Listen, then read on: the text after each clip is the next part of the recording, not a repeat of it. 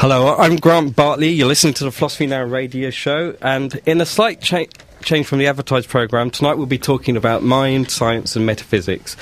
I'll be interviewing Professor David Papineau, who's the Professor of the Philosophy of Natural Science at King's College London.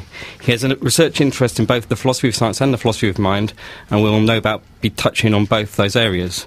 Rosanella and Alan will be providing live music.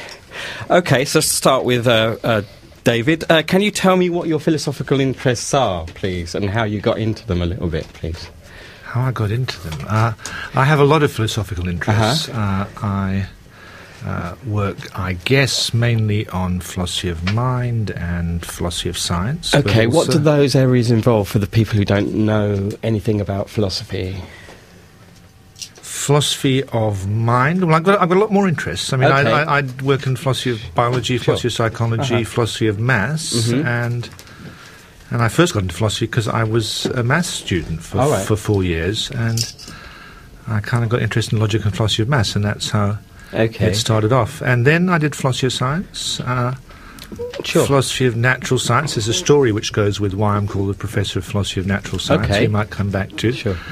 And then I guess my interests broadened out. So I mostly work now in the area of philosophy of mind, psychology, and its overlap with science. So what I'm interested in is trying to understand, in very general terms, how the mind works in the light of scientific findings about human beings and the brain, and also I think generally about what science tells us about the nature of reality and ourselves. OK, what sort of particularly philosophical questions would you ask about the mind and science?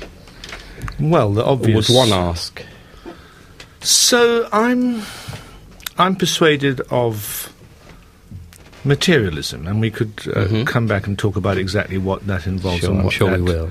That means, but I think that the world we live in and ourselves is basically a material world. We're material beings.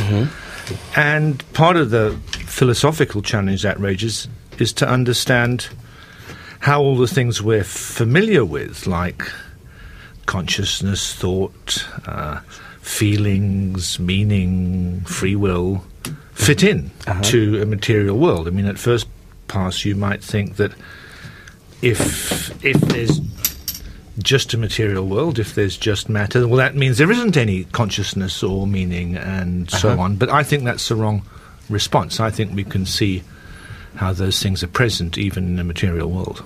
OK, well, I've got a diametrically opposed view to that, so I think perhaps I'll be able to persuade you of the error of your ways. Well, maybe. I find it highly unlikely, but never mind. But surely we're here to try and get at the truth, and what we want to look at is the arguments. I mean, I don't think there's much point in just kind of having a little bit of biography where you ask me what I think. I mean, I think we ought to try and figure out what's the right thing to think. OK, so let's get into this philosophy of mind thing.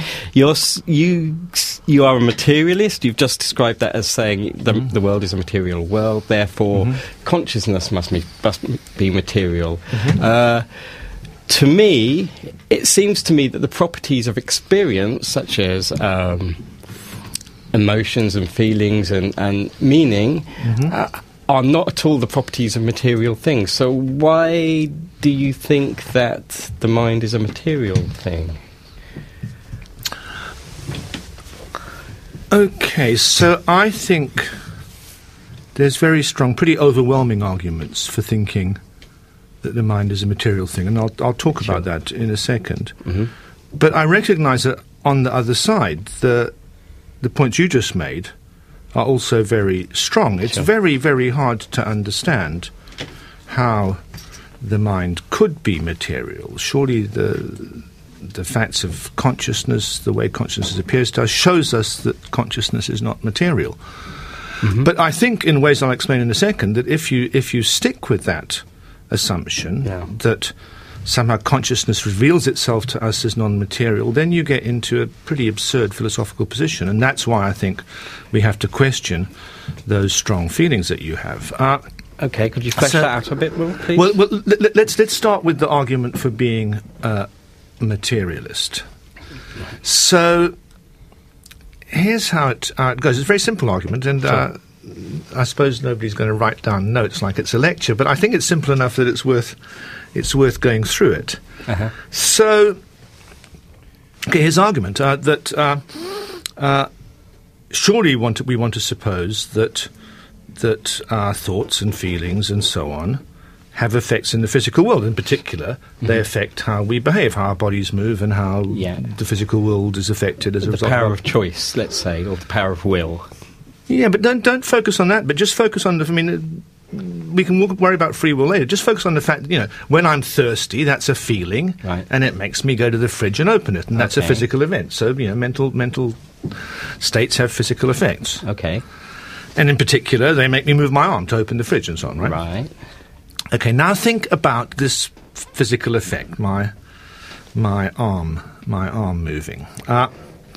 So imagine you're a scientist and you're trying to explain, why did my arm move, right? And so scientists will say, well, that's because, the muscles contracted, and it's because the fibers contracted, and that's because electrochemical messages came down your nerves, and that's because certain things happened in your motor cortex, and that's because certain things happened in your prefrontal cortex. And if you were looking at what happened from a scientific point of view, you'd expect to be able to trace back the physical effects, your arm moving and so on, in terms of physical causes all the way along. Certainly. So now we have a funny situation. We have a situation where the first assumption is that your thirst, your feelings, cause your arm to move, and the second assumption is that certain physical processes in your brain cause your arm to move. And it doesn't look right to say that there's two different causes here. I mean, it's not like the guy who's shot and struck by lightning at the same time. There's two independent causes, either of which would have been enough. You don't want to say, look, even if I hadn't been thirsty, I would still have gone to the fridge because my brain would have made me. That's the wrong way to think. Yeah, sure. So let me just finish. Okay.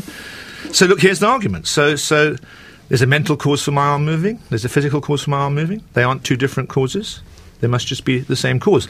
Your feeling must be just one and the same as the brain processes. No, I'm going to take exception to that, because the use of the word "just" is first of all, you're covering over something there, and second of all, I would say, for instance, that okay, you've got all the physical causes of what your brain happens in your brain that goes down your nerves to make your arm move, but that doesn't preclude the fact that it was because I felt thirsty that I had an act of will which changed the way that my brain worked, for instance. That's a perfectly coherent position. So you're questioning now my assumption that this chain of causes, I start with my arm, I go back up the muscles, the nerves, to my motor cortex, my prefrontal cortex.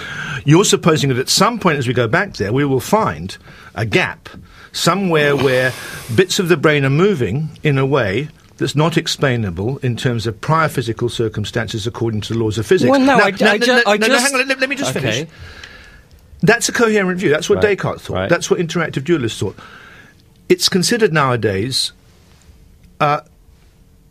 pretty cranky. I mean, if you were right... Well, as you say, we're into discovering the truth, not into discovering what everybody thinks is true. I agree entirely, but I just want to point out the consequence of your view. If you were right, the physicists ought to be studying what goes on in people's brains in order to discover there's an extra force that arises only in people's brains, which is separate from the electromagnetic force, the gravitational force, and nuclear force. I don't like the language you're using, because it presupposes the argument. I would say I make choices with my mind. My mind is capable of altering my brain behaviour through the choices. I'm just pointing out that this runs in the face of 200 years of scientific evidence. Your interpretation of it. Sorry, it's not my interpretation. I can give you the history.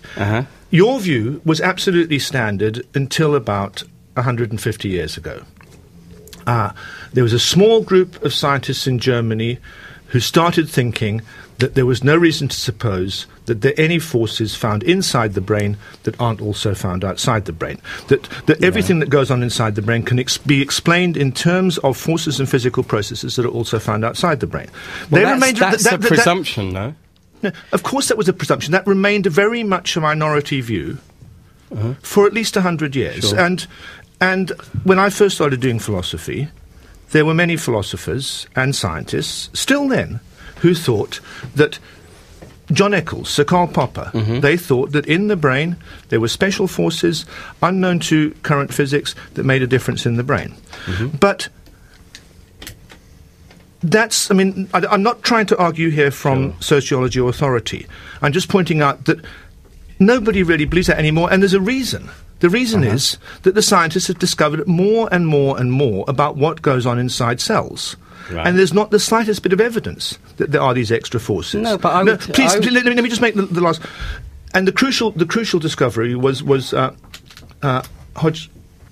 Huxley and Hodgkin in the 50s. Right. They analysed action potential in cells. They explained it in electrochemical terms.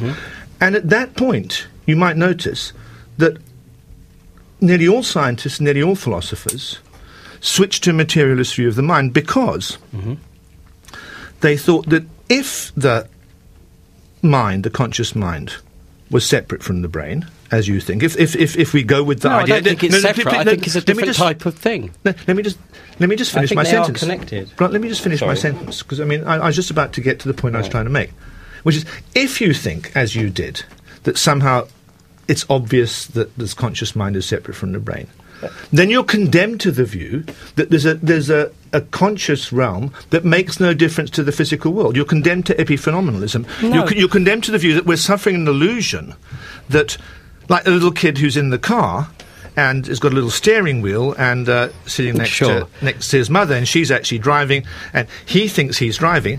That's what your view will force you to. You'll be forced to think that the conscious mind it appears as if it's controlling the body, but it's not really. Okay, I'll just reply to that.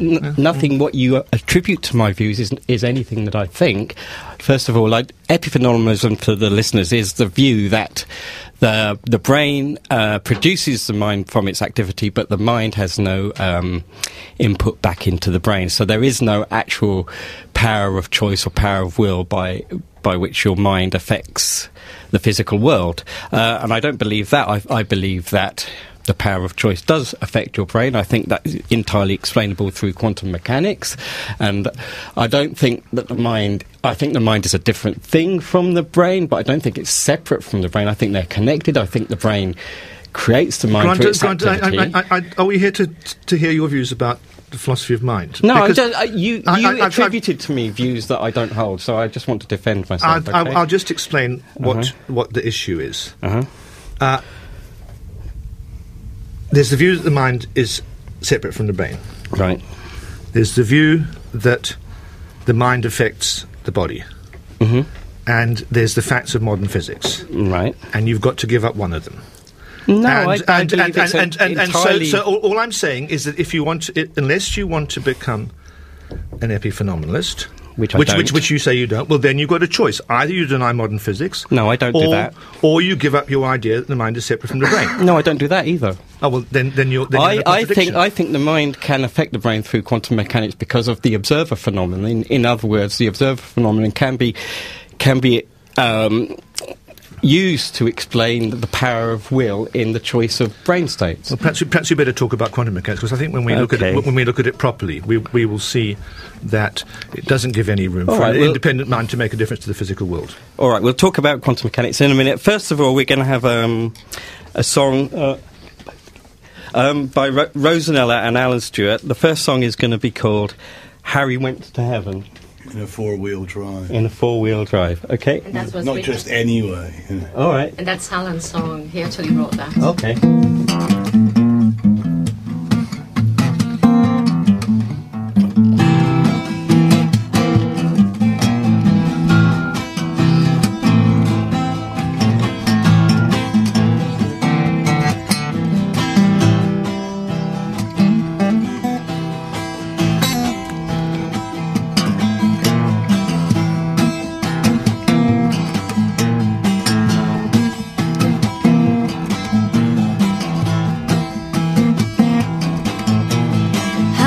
To heaven in a four-wheel drive, doing 120 when he hit the ice. Hurry, little whirlwind, 1, 2, 3. The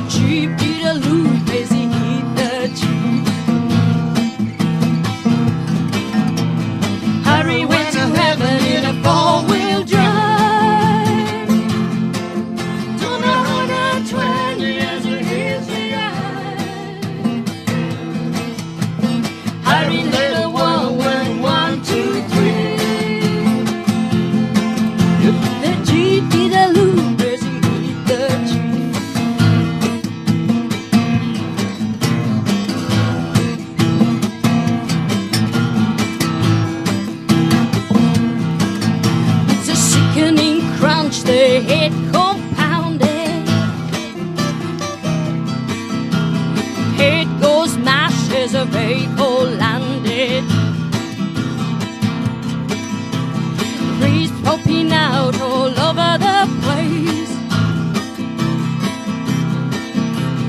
Tango boom, now Harry is in space. Harry went to heaven in a four-wheel drive, doing 120 as it hit the ice. Harry's little world went 1, 2, 3. Yep. The Jeep did a loop as he hit the tree.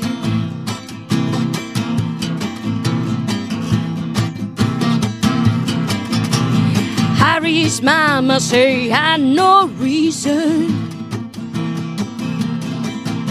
to drive like a crazy in a freezing season. Harry liked to motor like a boy on a mission. Now the numbers is up, is down with the fishes. Harry went to heaven in a four-wheel drive, doing 120 as he hit the ice. Harry's little world went 1, 2, 3. Yep. The Jeep did a loop as he hit the tree.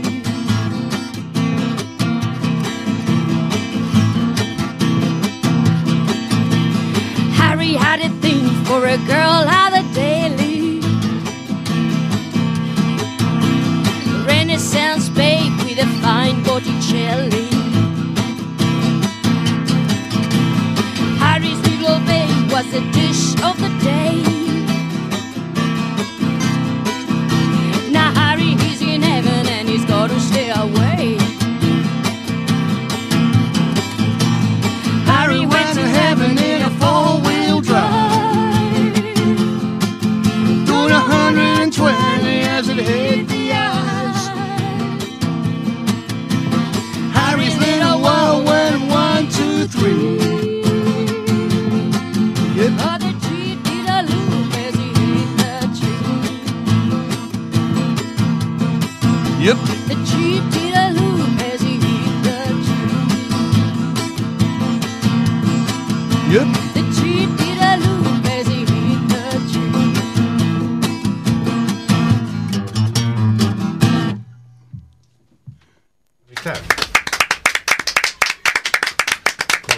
That was great. Thank you, Rosanella Allen. That was how Harry Went to Heaven. And Alan's new EP, A Call from Drake, is available from iTunes. Yeah, new EP. All right, and you can find them on alanstewardmusic.com and rosanellamusic.com, and I'll give that address at the end of the show.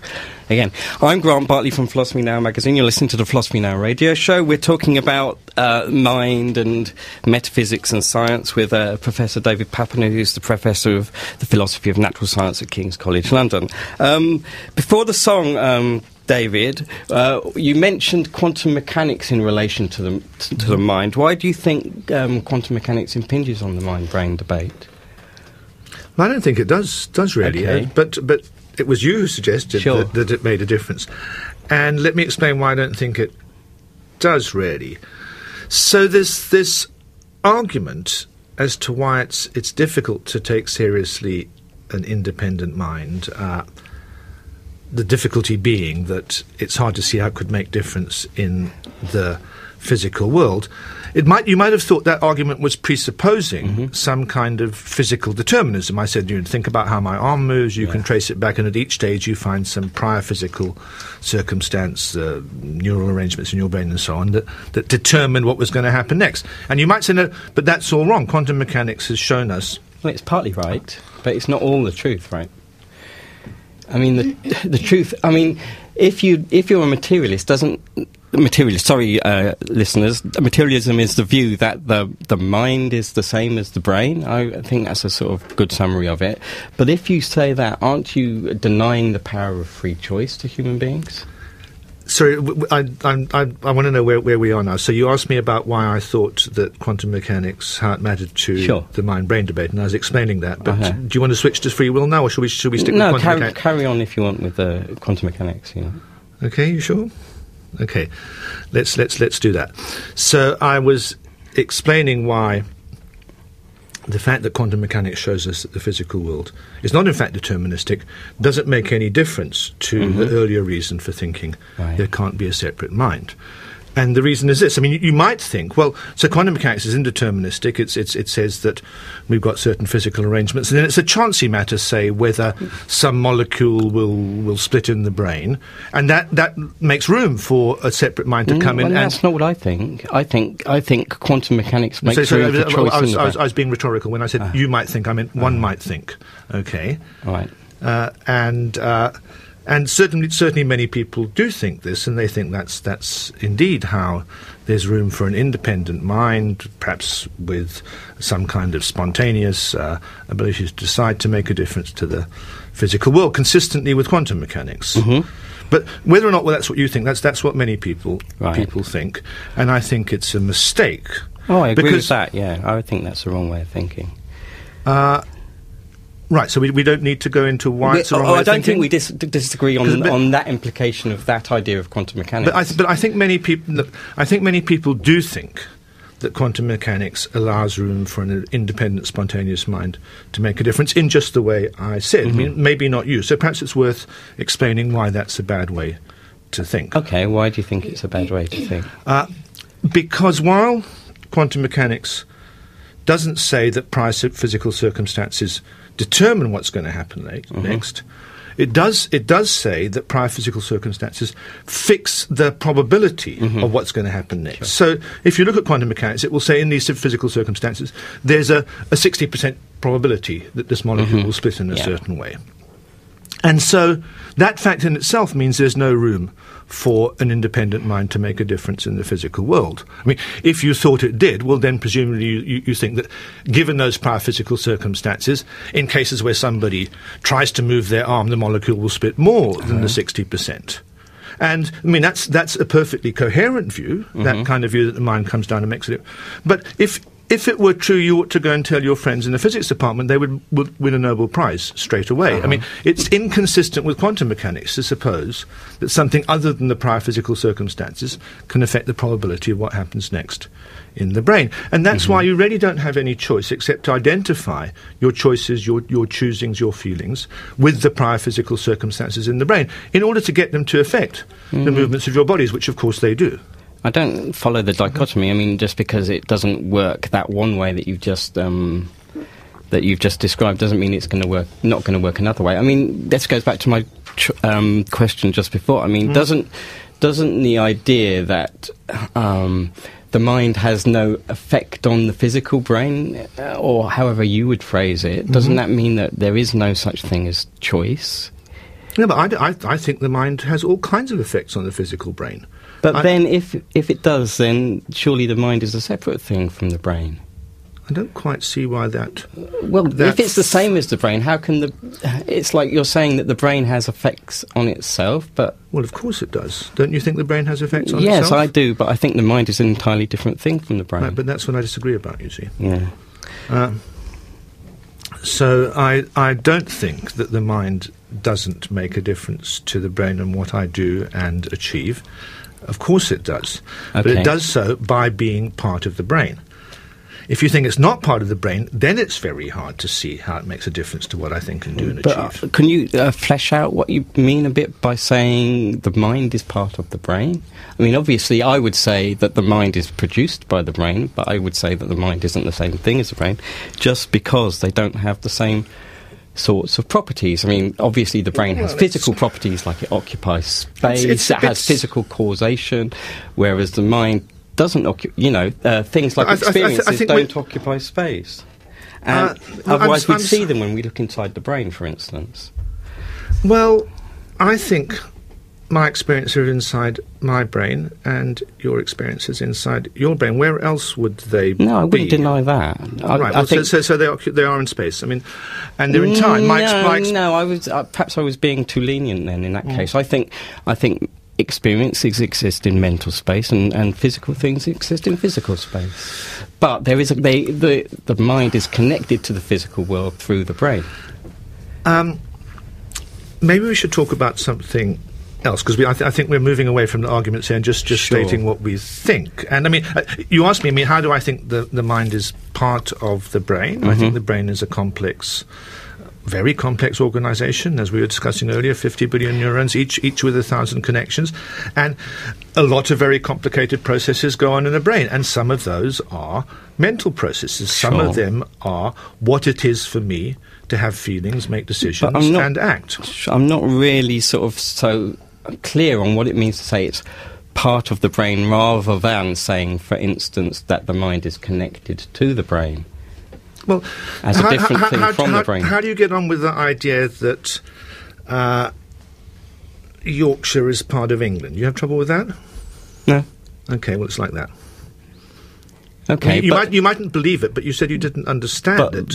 then, I mean, I guess my problem is that the mind has completely different properties to the brain, to me. I mean, it's like okay, let me put it another way. Your experience of looking at the yellow of this wall, right? Yeah. First of all, you open your brain up, you wouldn't be able to see an experience of the yellow. The only thing that can see the experience is the mind. So, in that sense, what you see inside the brain isn't equivalent to the mind. I'm afraid That's one way to go for it. that's not a very strong argument. So my view is that here I am seeing the yellow of the wall, okay, and that's a matter of certain light rays coming into my eyes, causing certain activities in V1, the visual cortex, going up to V4.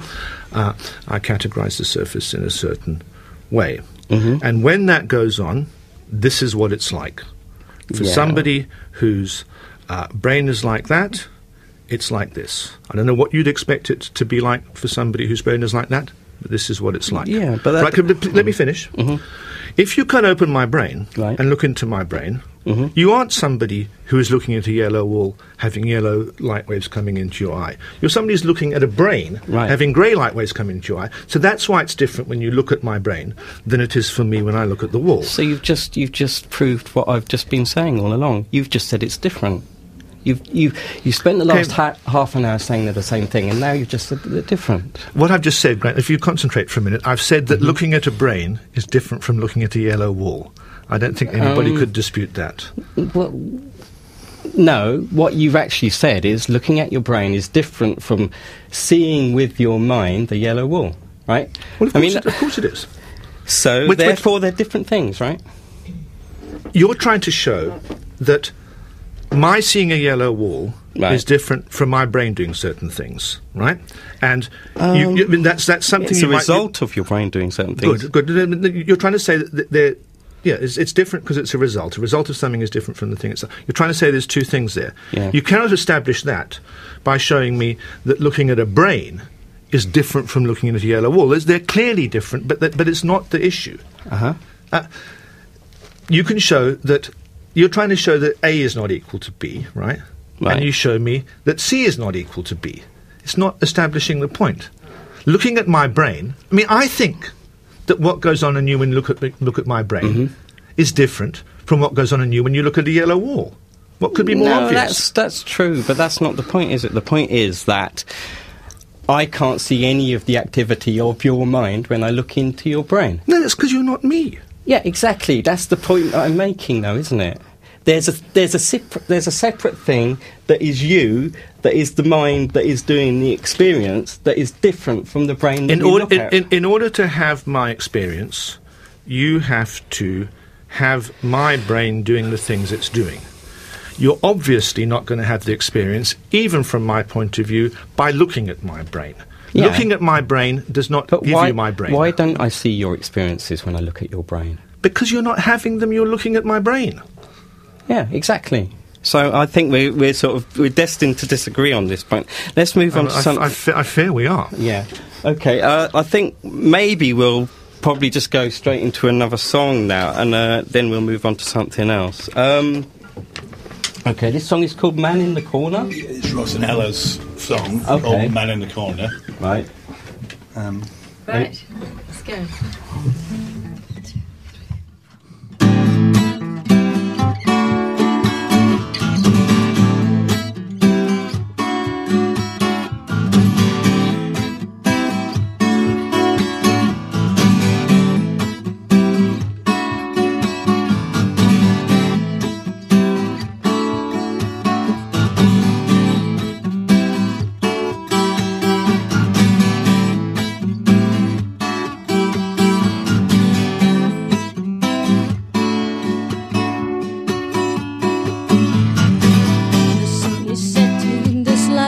the bar.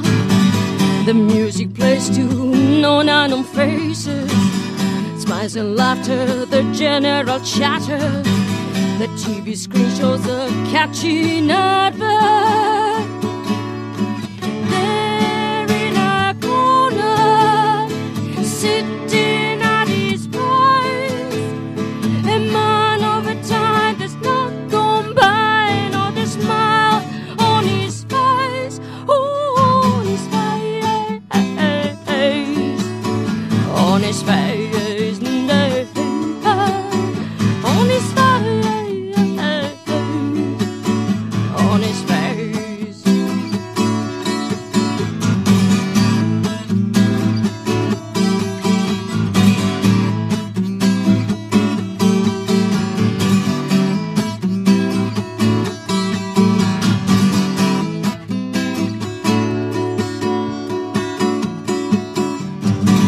Everybody's talking, someone is walking. The girl at the bar is serving with a smile. The clock is ticking, lovers kissing and bickering. And then there's that man in the corner. There in a corner, sitting at his place. Does he hear a wonder? Will it be someday, someday, someday, someday,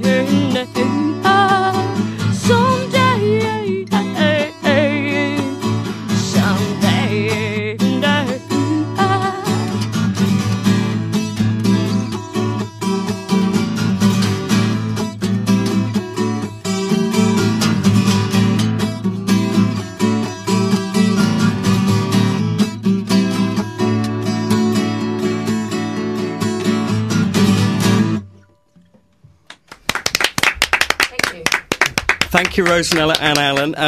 If you like their music, they often do the Fab, which is a folk Americana and blues club at Royston, the Royston pub in Lily Road on a Saturday. Rylston.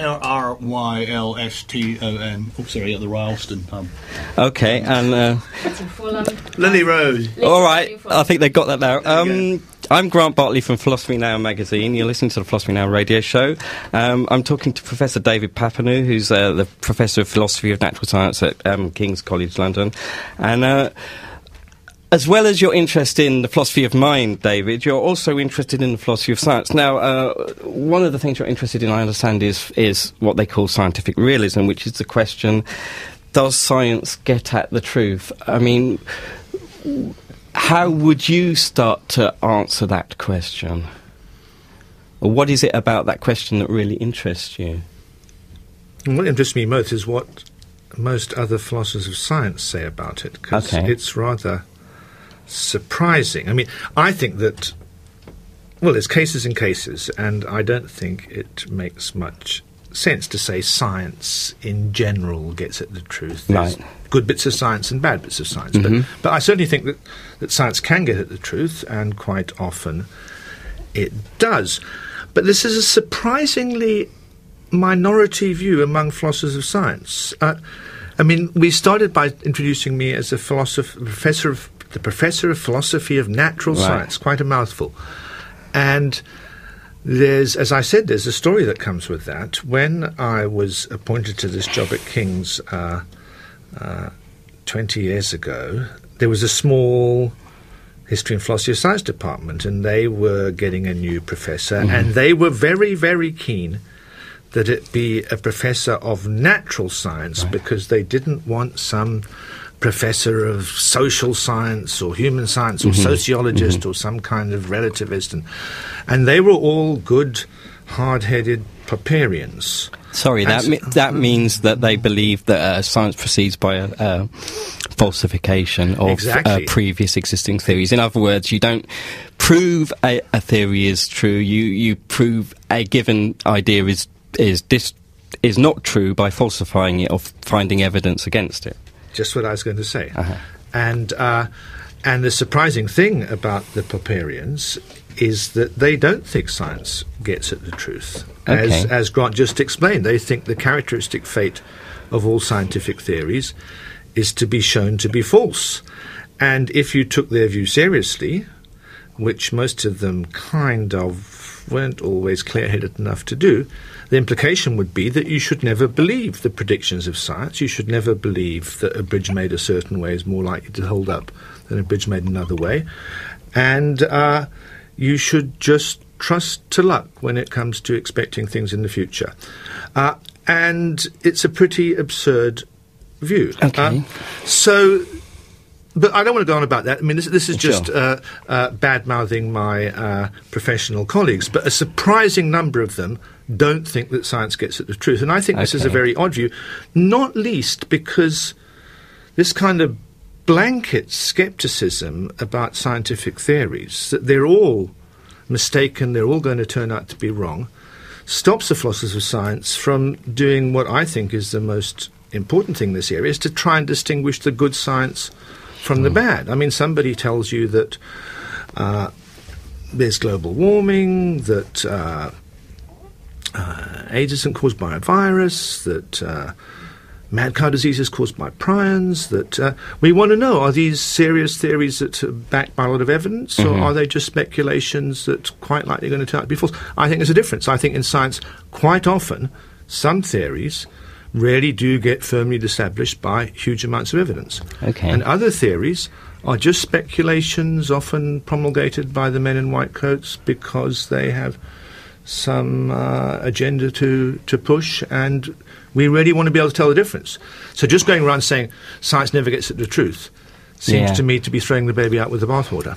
Okay. I mean, I suppose we could back up a bit and say, what would it mean to say that science gets at the truth? I mean, what is the truth in scientific terms? Is it a description of reality that is valid, or...? Yeah, no, I don't think there's any deep issues here. I mean, there's various technical issues, but, I mean, I say it's raining outside, and that's true if, in fact, it's raining outside. The scientists say that matter is made of tiny little atoms too small to see, one kind for each element. That's true if matter is indeed made of tiny little atoms too small to see, one kind for each element. I mean, I think it's just a straightforward matter. I mean, what it is for scientific theories to be true is pretty straightforward. How we can tell which ones are true, that's a very much more complicated business. I mean, that's not straightforward at all. And that's what you're interested in, how you know the true ones from the false ones. Yeah, but again, I don't think, I mean, despite the philosophers of science, I don't think there's anything at first pass very deep and difficult here. Some theories have lots and lots of evidence to support them. Other theories are just speculations. And if you talk to the best scientists, they will make just this kind of distinction. I can remember going to a talk by Martin Rees, the astronomer royal, where he was talking about various issues in cosmology. Right.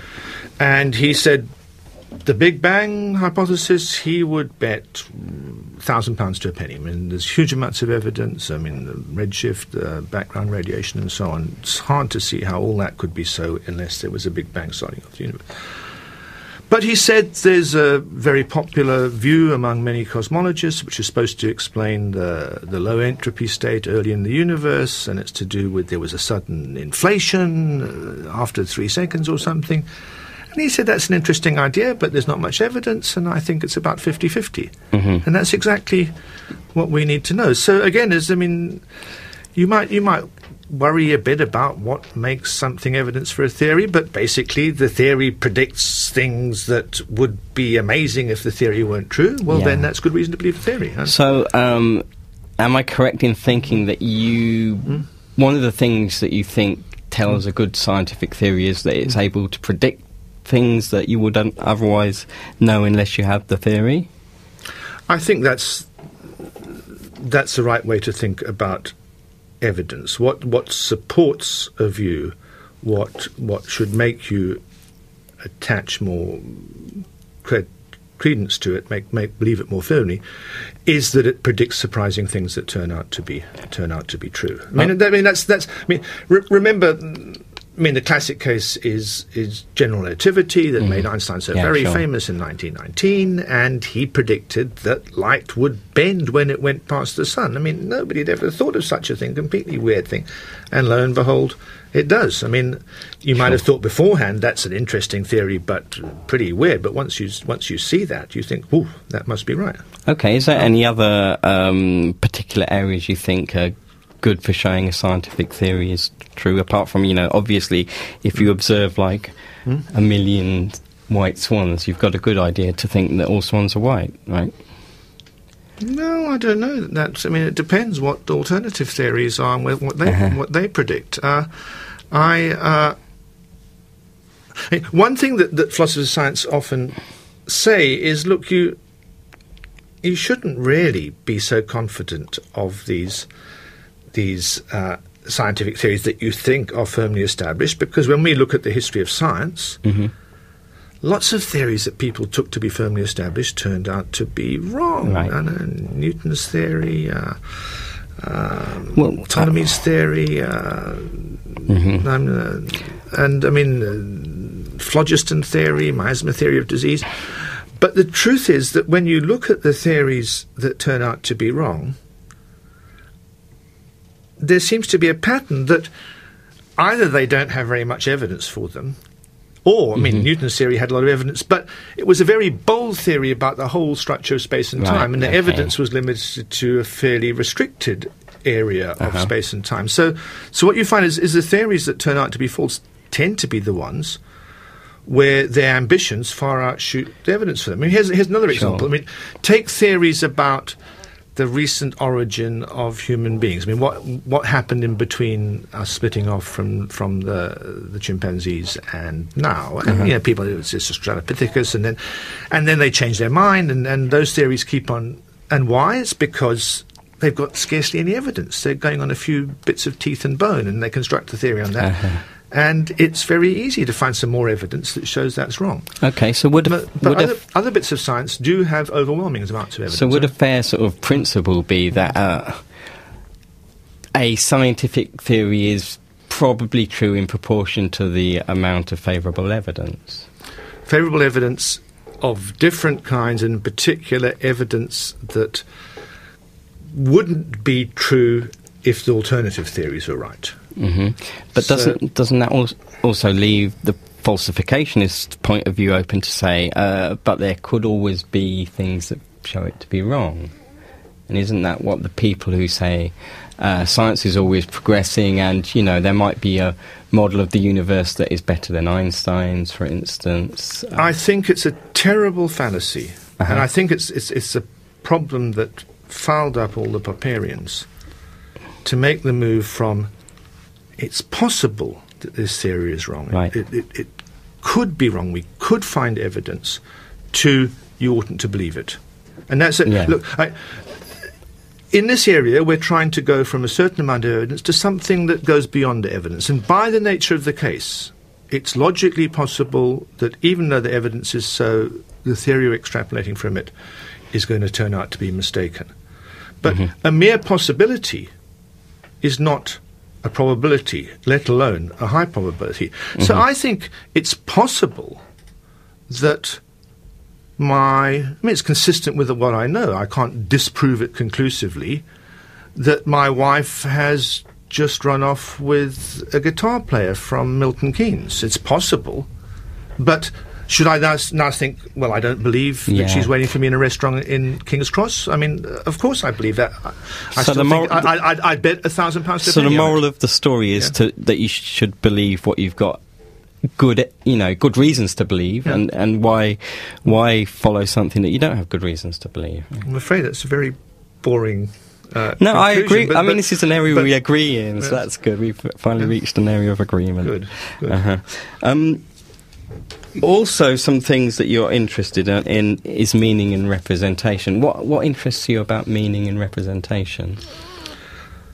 Well, so I started off talking about the materialist view of the mind, and let's not go there in these last 5 minutes. But it's the same issue. How do we fit these things that you might have thought involve more than just the material facts and material structures in the world into a material world. So the challenge, just as with the conscious mind, is to explain how representation is possible in a material world. How is it that a purely physical system, within such a system, you can get something standing for something else? I mean, that's the problem of representation. How can one think... That's what consciousness is it? Is that what you're saying? Consciousness is something standing for something else? Is that what you're saying? I guess... Look, representation is...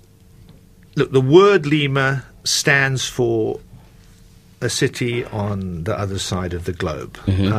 One thing standing for something else. A sentence that it's raining in Lima is representing things to be thus and so on.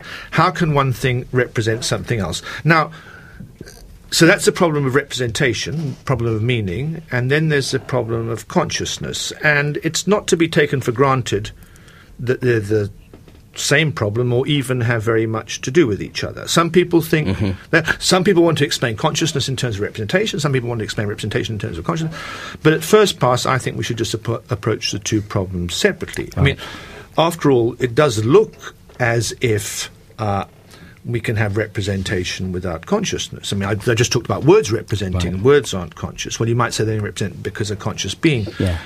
But you might think of a computer as representing things. You might think that that computer is representing the sounds that I'm making right now. You might think that rather simple animals represent things to be thus and so. When a mouse sees something flashing across the sky and scurries under a bush, it might well be representing that there's an owl there, and it might be representing wrongly. I mean, the thing that caught its attention might be an aeroplane or a helicopter. Okay, or something. So what problems in the philosophy of representation really intrigue you, and how do you answer them? What problems? How to explain? Well, what kind of material system do you need in order for it to be true that some feature of it represents something else? And people have many different views about this. What's your view? My view is that it's to do with biological design. It's a product of evolution. Evolution evolves rather complicated organisms that can adapt themselves to the environment in all kinds of ways, and in one way it does this is it creates animals who can form states, brain states. I mean, let's not worry about the consciousness of brain states, that will direct them to act in certain ways, where those ways of acting are a good idea if circumstances are thus and so. So a little mouse, it's got a brain state, makes it run in the bush, and this is a good thing to do if there's an owl overhead. And I say that's a natural basis for saying that this brain state in the mouse is representing there to be an owl. And I think the right way to understand representation is to start with those kind of cases and then build up to more and more complicated, evolved cognitive systems. And when we understand them and understand what they've been designed to do in biological terms, we'll be able to see that the different bits represent different features of the environment. Okay. May I ask a question? Sure. Yeah, of course you can. With regards to this one, in fact, about representation, and that example you brought about of Lima, which is a town. But that same word means something else in a different language. So we have representation and perception in different, according to a different person, different individual, different brain, according to his or her experience. So how can we associate that to biology only? Couldn't that experience that comes into it as well? I think so. I mean, of course, it's not the physical nature of the word that makes it represent what it does. I mean, the same physical word might represent the capital of Peru in one language and a certain kind of bean. And I mean, is a Lima bean from Lima, Peru? Anyway, no, for instance, in Italian, Lima is actually a filing like filing to file your very good, exactly. So it's not the physical nature of the word, but it's something to do with how the word is used by people, what it leads people to do, and so on. The thought we create. It's the meaning of the word or the connotations, perhaps. Yes, but I still think if you can analyse how it fits into a more complicated system that enables the user of the word to interact with the environment in a certain way, then you can understand what makes it the case that the word stands for something in the environment for those people. Thank you. Okay, I think we're coming to the end of the show now, so we're just going to...